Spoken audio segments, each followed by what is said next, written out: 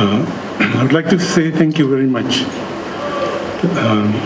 It has been a long time awaiting, all these years, and finally our prayers has been answered.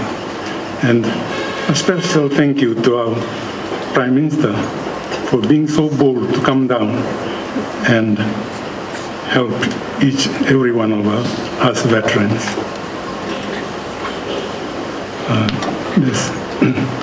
I would like to also acknowledge the presence of the wives, the children, and the sufferings we have all gone through. Someone has told me at the House of Commons on my trip to UK that the light is at the end of the tunnel. I didn't quite believe it, but now I seem to be beginning to understand what he meant. I think I will leave it at that. And I would like to ask you to bear with me as I go down a little bit, few more minutes down memory lane.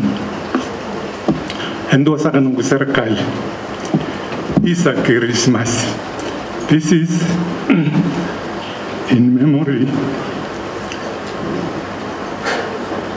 of my colleagues that have gone before us.